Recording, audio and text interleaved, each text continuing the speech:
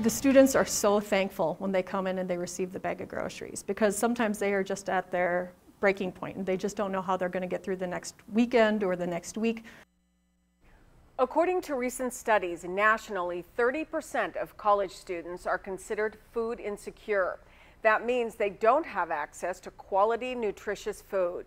New tonight at 6, a local community college is working to fight food insecurity in the area. KTIV's Leslie London spoke to a faculty member to find out how they're helping keep their students from going hungry.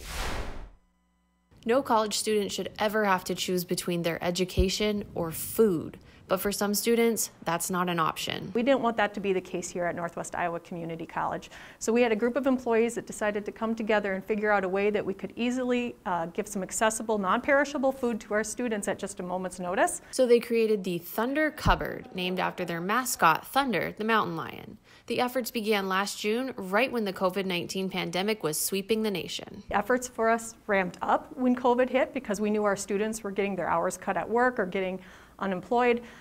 So we wanted to make sure that they didn't have any issues as they return back to schooling.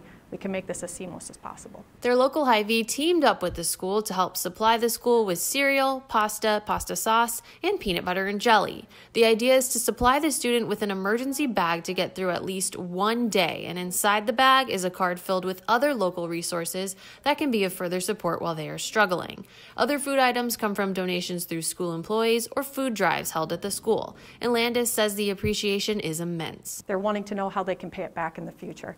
You see them on campus, they know us by face, and they are always so super grateful for everything we're doing to help them get along on their program and study. Landis says they're proud of the program and expects it to only grow from here. In Sheldon, Iowa, Leslie London, KTIV News 4.